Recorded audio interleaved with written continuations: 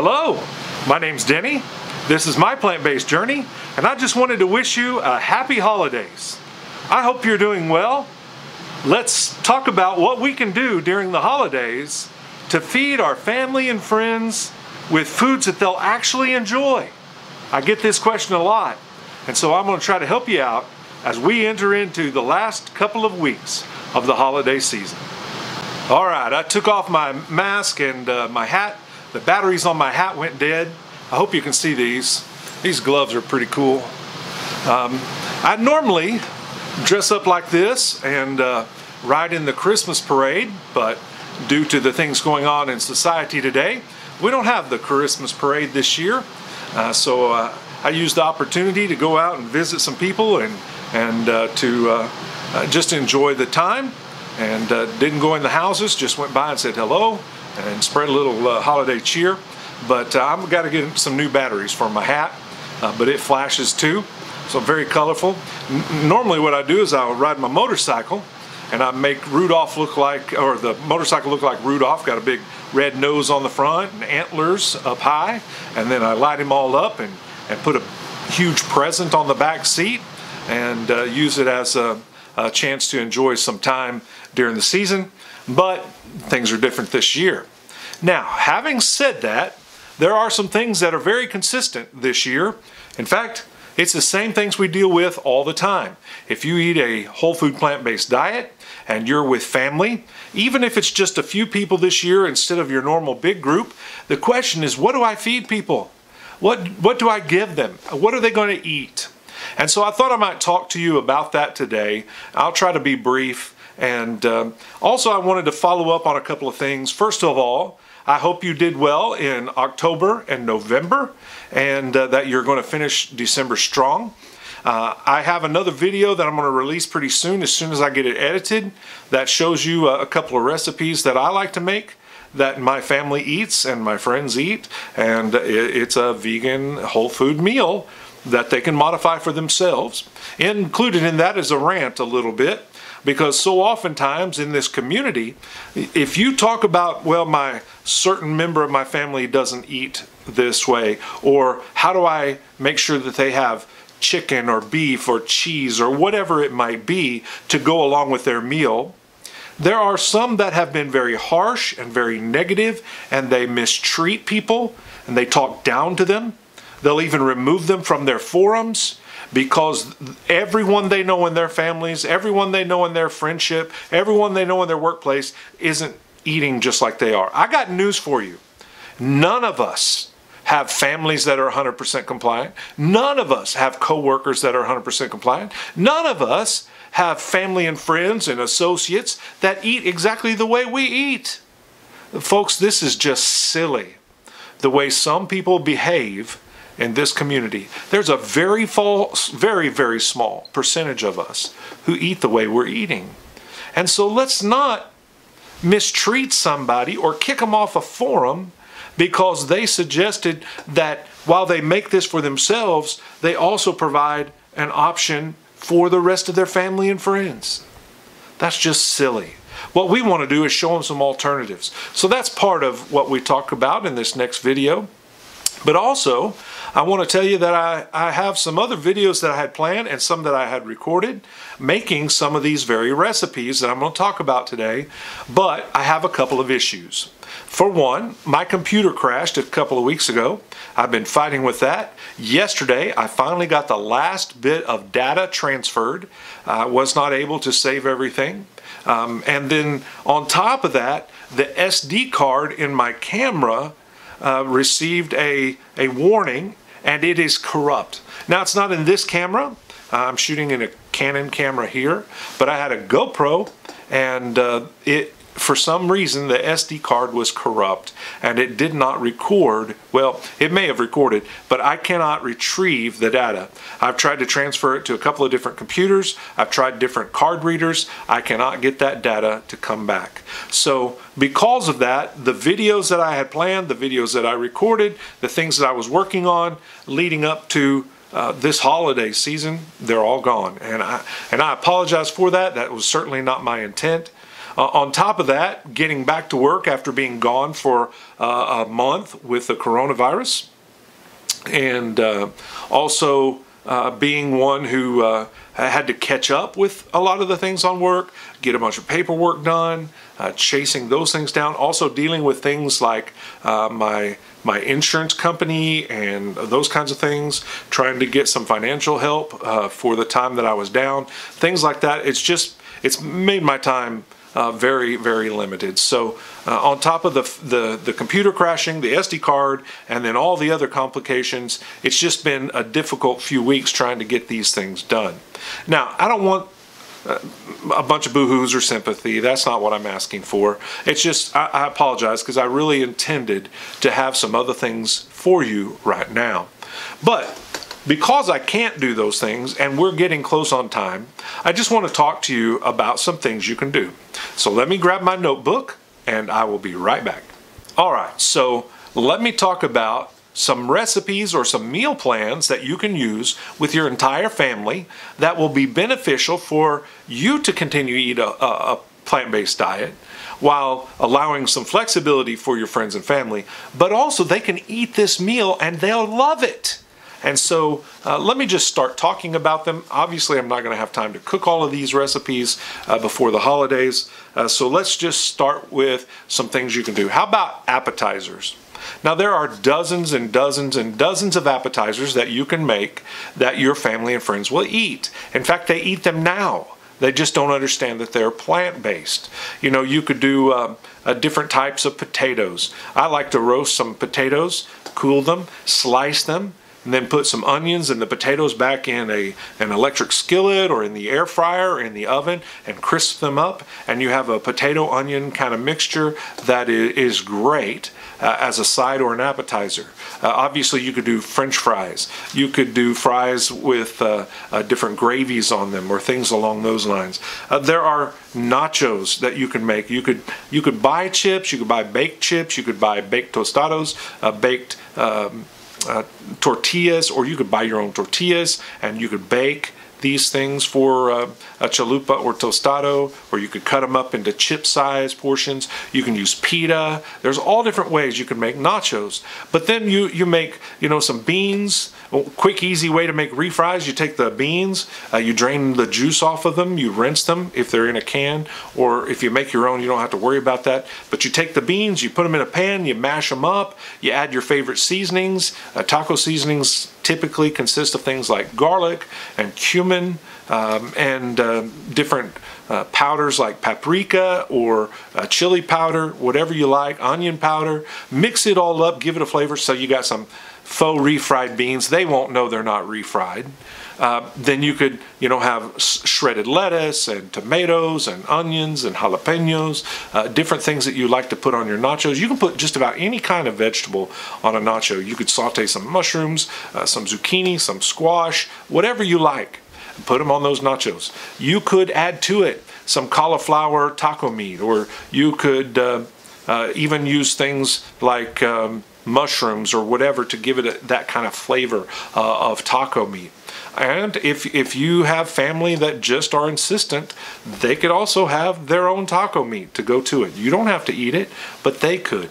And then the question comes, well, what about cheese? Well, I don't usually put the cheese on it for myself, but you know, you could use a plant-based cheese. I'm not a fan of those. If you watch the channel, you know I'm not a big fan of those fake cheeses. They just don't taste good to me, and the texture is not what I like. But they could have their own cheese if that's what they wanted. Or I like to make some of the cheese sauce type recipes, and I happen to like Jill's better than the others, and so I'll make that. You could turn it into a salsa or a hot sauce based cheese dip.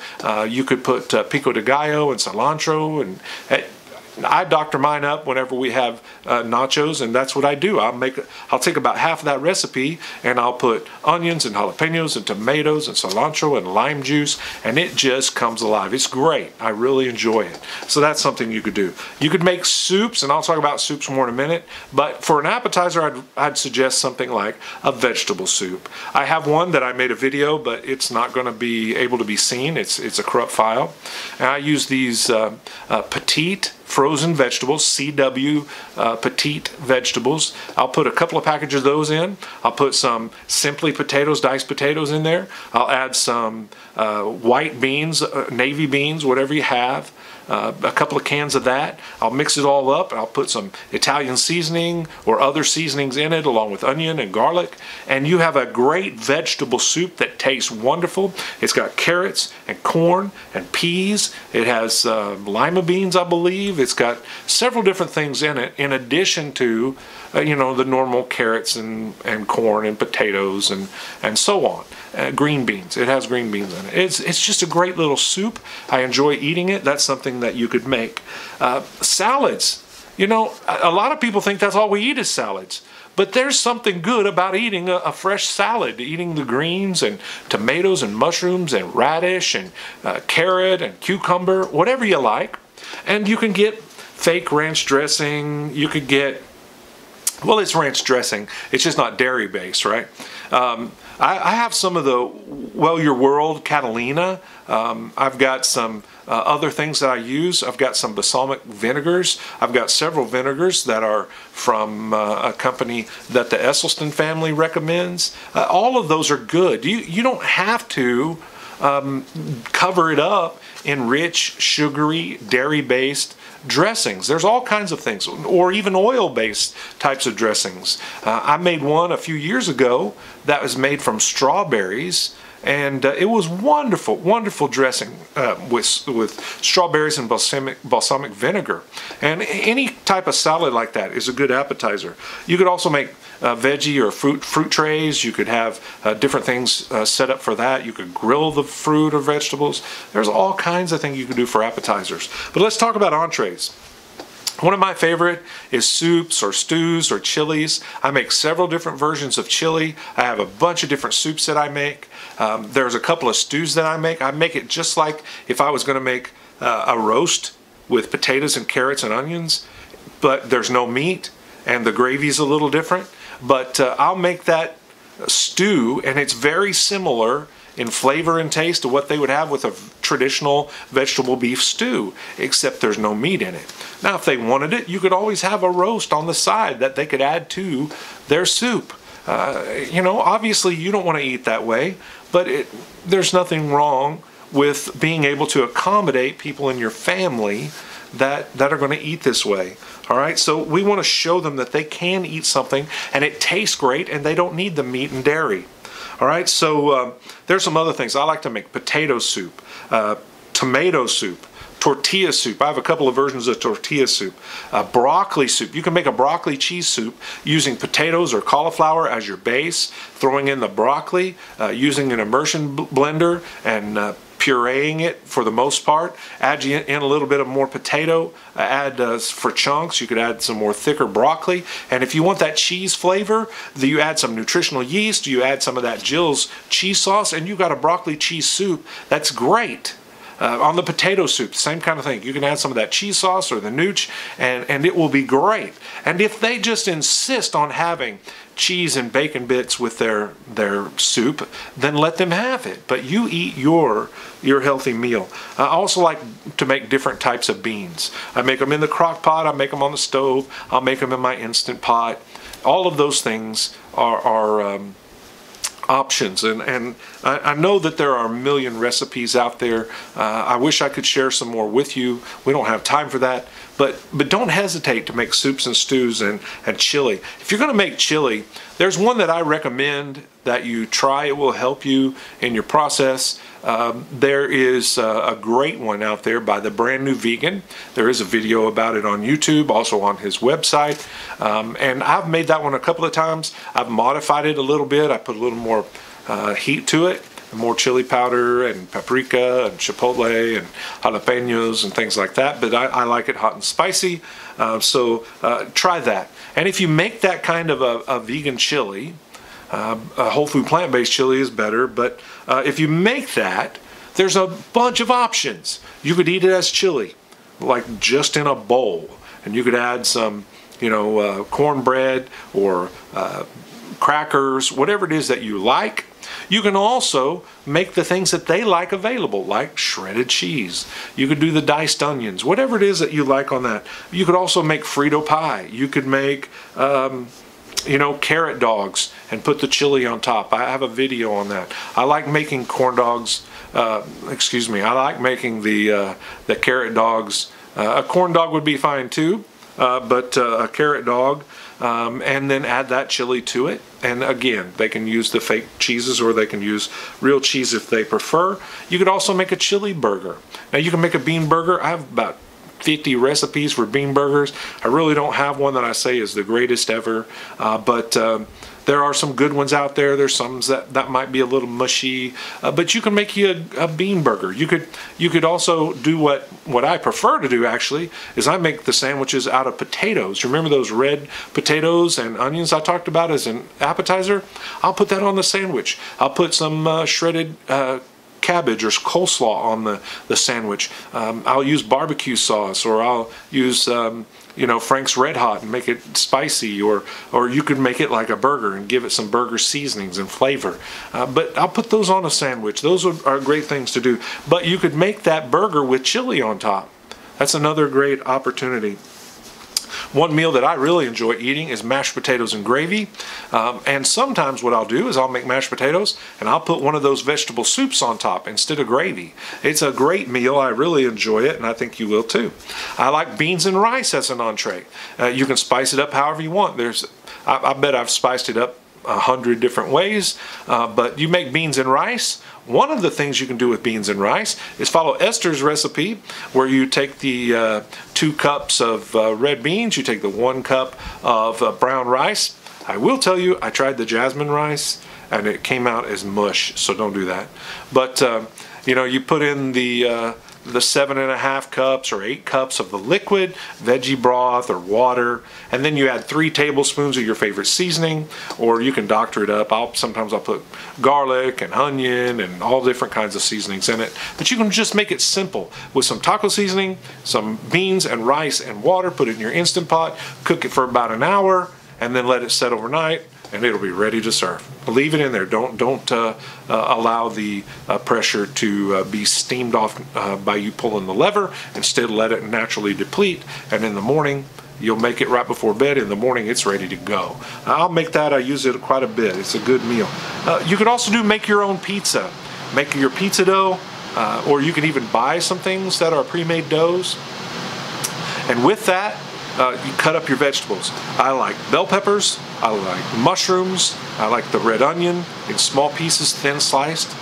Spinach is a must. You gotta have spinach. You can throw some tomatoes on there, some nooch, some garlic, whatever you like, throw it on there. Then they can make theirs however they want to. You can even provide for them other options. You can provide them with the traditional pizza options that they like, but they can see this good meal that you've made for yourself. You could do tacos or burritos. I really like Brand New Vegan's cauliflower taco recipe. I will say that I don't always rice my cauliflower. Sometimes I'll just buy the riced cauliflower. But you can make it out of beans, out of mushrooms. You can make it with the walnuts. You can make it. There's just so many different ways to make tacos out of different plant-based ingredients. Same thing with burritos. You make the tacos, the taco meat, if you will, out of mushrooms, cauliflower, whatever you like, sauteed potatoes, whatever you want.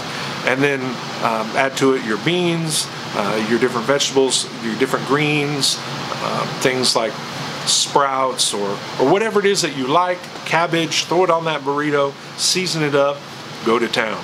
Those are just some things. Another meal that we'll eat, I had it the other day. I went to the store, I was picking up some things, and they had some fresh ears of corn. And I just bought a couple of packages of corn, came home, threw them on the stove, and that night I ate 4 ears of corn. So that was my meal. All right, so those are some things you can choose. Now, by the way, normally I eat corn with other things too, but on that particular day, it was my meal. Desserts, there's all kinds of desserts. Obviously, sliced fruits, diced fruits. You could do frozen fruits. You could do sorbets. You could do ice cream. And actually, I have a video coming up after the new year. I'm going to show you about 5 different ways to make ice cream, and I think you'll enjoy that. But Chef AJ on her channel does a lot of desserts. She was I hate to say was, she still is. She's not doing it as her living these days, but as a pastry chef, she knows a lot about desserts and how they work together, what flavors work well together, how to make the things look and taste like they ought to. And so you can see some of those on her channel. I believe she has a new class coming up after the first of the year that you can be a part of. There are other things like that. I usually do a Google search and just look for different things when I want to make a dessert. I'm not the biggest sweets person in the world. I prefer the potatoes. That's really my thing. So I like the potatoes, rice, and beans. I like the spicy things. I would rather have another bowl of beans and rice than the sweets, but occasionally the sweets are good. This time of year, a lot of people are eating sweets. I've made some no-bake cookies. They were okay. I've made some different pastry type items that were okay. I made an apple pie. I made a chocolate pie. I made a pumpkin pie. I've made a lot of things like that I intended to have as videos for you. The chocolate pie was okay. It didn't quite set the way I thought it would, but it was set more firmly than the pumpkin.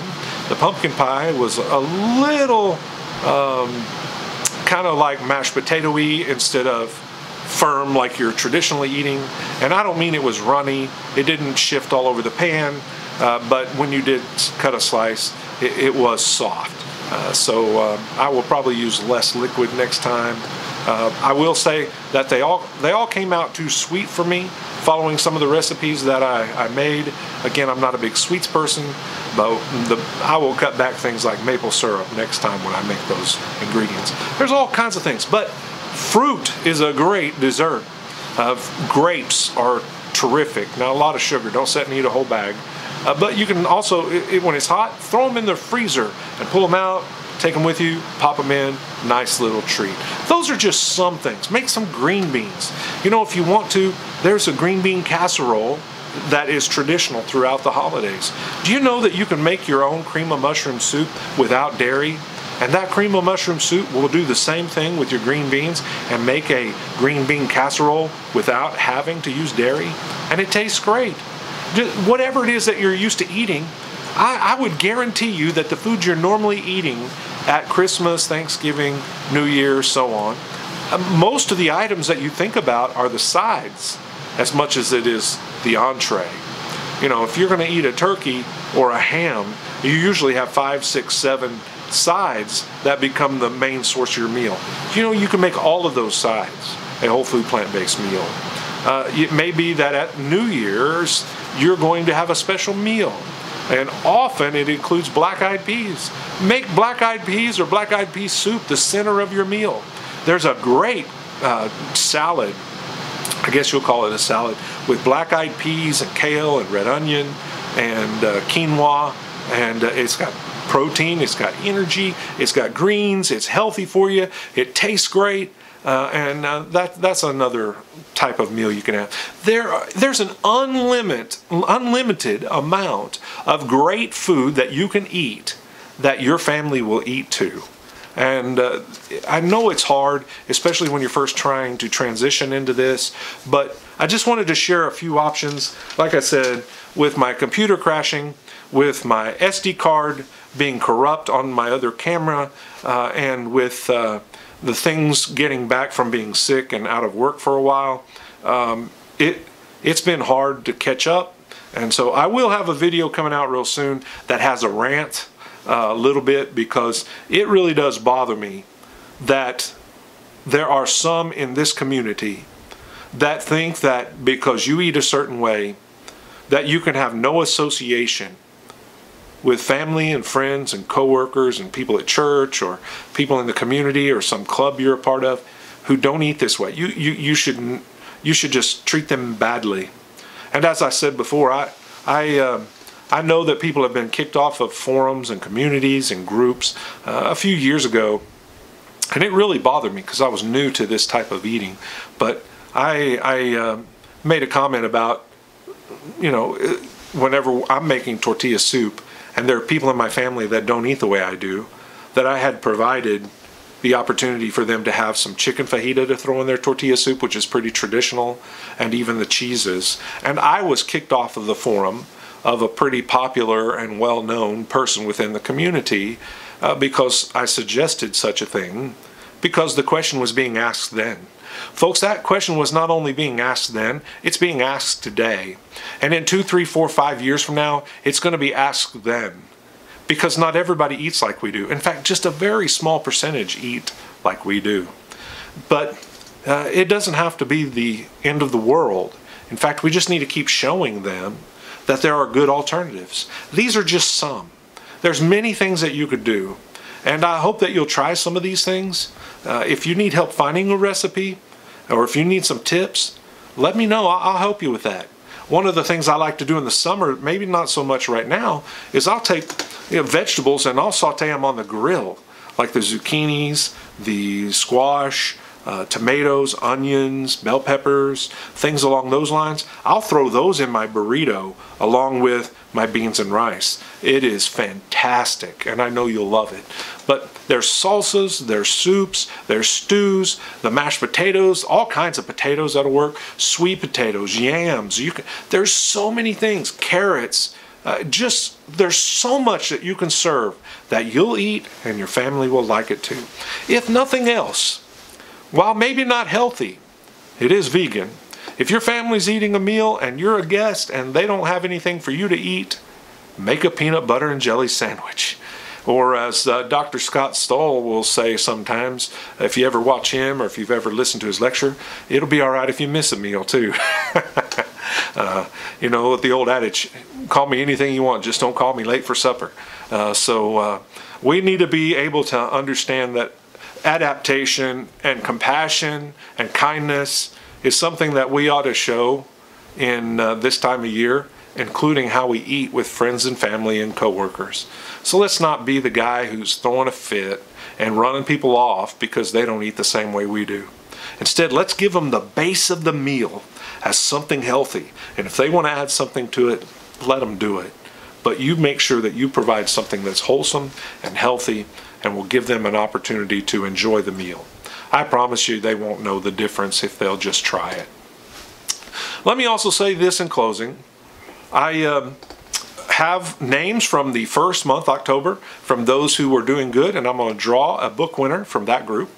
I need the names of those who kept on working through the end of November, who are making progress. They worked on their goal. They were either losing weight or putting away some side that was detrimental to them, or they've gone from being one who's eating mostly plants to eating all the plants, or maybe they've exercised every day or 5 days a week. Whatever your plan, if you had communicated to us that you were going to participate in this and you've been doing that in October and November, let me know your results in the comments below, and your name will go into the drawing for the second book giveaway for the fourth quarter of the year.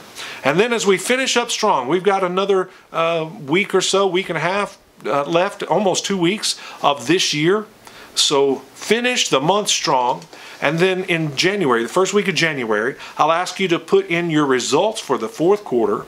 And those people who entered and who have attempted to make progress during these